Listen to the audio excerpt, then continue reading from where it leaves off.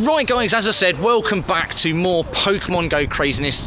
This is going to be a very, very quick update telling you all about the recent Pokemon Go community events, other updates within Pokemon Go and everything you need to know. So stick around, don't forget to smash that like button if you haven't already, don't forget to subscribe if you haven't, use the bell to never miss any of these Pokemon Go updates or any of the other content on the channel. We'll get to it, we'll roll a title sequence, I'm going to tell you all about it.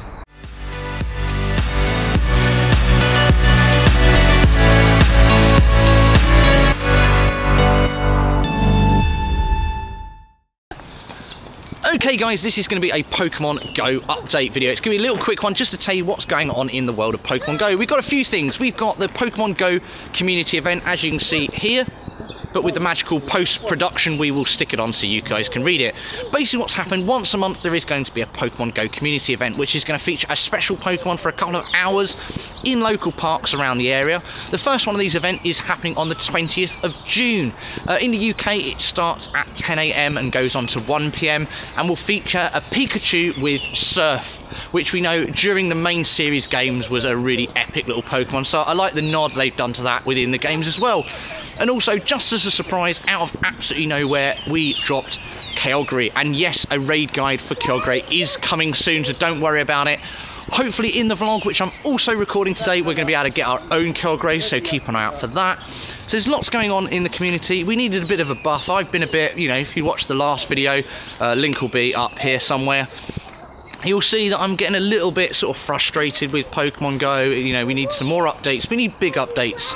As we've said, just dropping more Pokemon doesn't make a massive difference. What makes a massive difference is cool stuff within the game. They need to start doing that. So the community event is something else, but it's still just catching more Pokemon. It's not anything big and new that we can share with you guys. So hopefully you are getting psyched for the community event. I do like the fact that's going to make a big difference for people playing the game. But yeah, so get involved. As I said, very, very quick update so you guys know what's coming. We're out vlogging today, so don't forget to keep an eye out for that vlog. Probably going to go out, what's today? Today's Saturday, you'll probably see that Sunday or Monday.